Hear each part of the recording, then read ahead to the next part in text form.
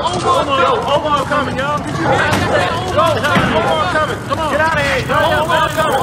Put that shit down. I said Omar coming. Somebody is coming now. Come on, let's go.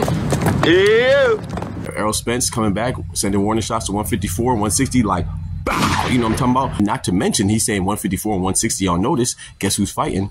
This weekend, well, today actually, Danny Garcia versus Erislandy Lara. And Danny Garcia, he's already beat before, you know what I'm saying, post-accident. If I tell you I'm good, probably you will say I'm boasting.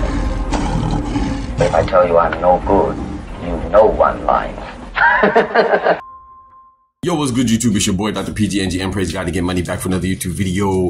Banger, man. Yes, sir. Yes, man. I don't know what time it is. The doctor's in the house, man. We just enjoying this Saturday morning, man. You know, I'm about to get the boys to bath. You know what I'm saying? Kimber and Bandit. You know, they don't like that, but they like it at the same time. There go Kimber right there. See, he ready. He ready spaghetti. Oh, Lord. My camera enough flipped down. But yeah, man. So yeah, I want to talk to y'all about Errol Spence, man. We got some news from Errol Spence, you know. He had dropped a bomb on us, you know. He said, hey, man.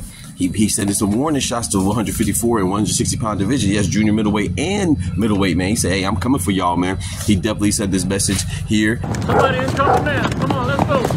Yeah. Showing Omar walking through the hood with the shotty. You know what I'm saying? Ready to catch a body. And that's what Errol Spence is saying, man. Now, do I believe him? Man, yeah, of course. You know, I'm excited, and I'm definitely anticipating his comeback. You know, a lot of people are. You know, we're interested to see how he's going to bounce back, not only from his sabbatical, a long layoff, right?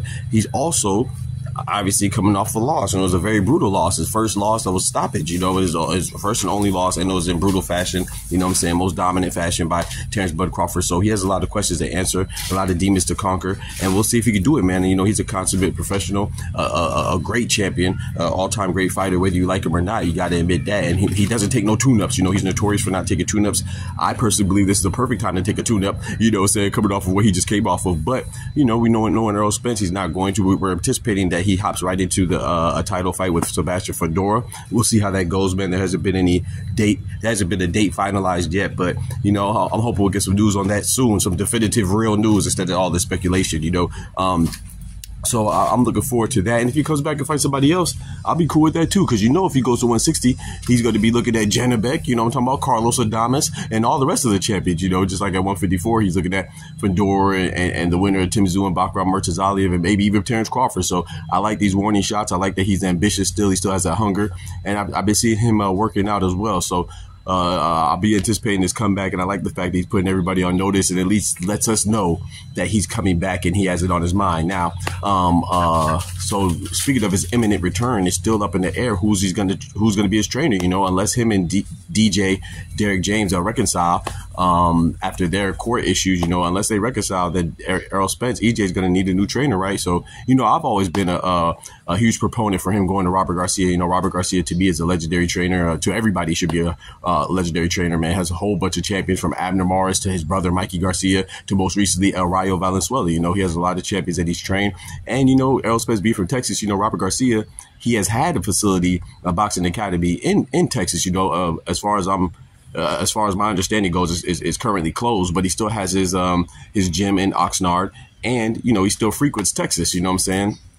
So I think that'd be a good pairing. We'll see how it goes. Maybe, like I said, they'll do some reconciliation between Errol Spence and Derek James. But if not, you can go Robert Garcia. I think that's a good option. And I'm sure that they'll make the right decision. You know, he has a Errol Spence, despite his last performance, he's had a very successful career. Like I say, he's an all-time great when it's all said and done. We just want to see him come back strong and formidable as we're accustomed to see him. You know what I'm saying? Post car accident as much as he can. And yeah, man. And not to mention, he's saying 154 and 160 on notice. Guess who's fighting?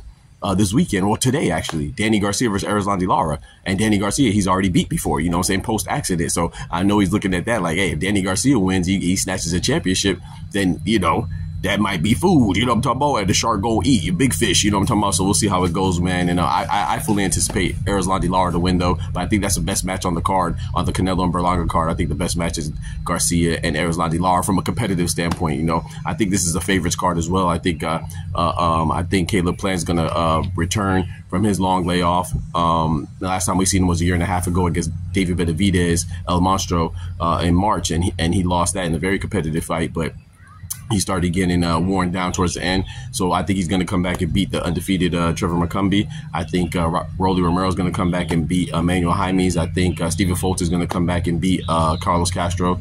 And these are all favorites, right? And then Erislandy Lara, I think this is the most toss-up, the most 50-50 fight between him and Danny Garcia. Erislandy Lara is a favorite for the betting odds, but, you know, Danny Garcia is the more popular fighter. So I'm leaning towards Erislandy Lara. And, of course, we got Cinnamon versus Berlanga. I got Cinnamon winning all day on Berlanga. But we'll see, man. But, yeah, Errol Spence coming back, sending warning shots to 154, 160, like, bow, you know what I'm talking about? Appreciate y'all rocking me as always. Remember, with God, we can do anything. Without God, we're nothing. Hey, and the doctor's out. Peace. I'm gonna go bathe these dirty dogs. From the hood to college, both worlds they had to meet. 6 degrees between us, so cold, we're about to freeze. But we're Florida boys, hot takes, we bring the heat. We're moving the culture, the engineers to the streets.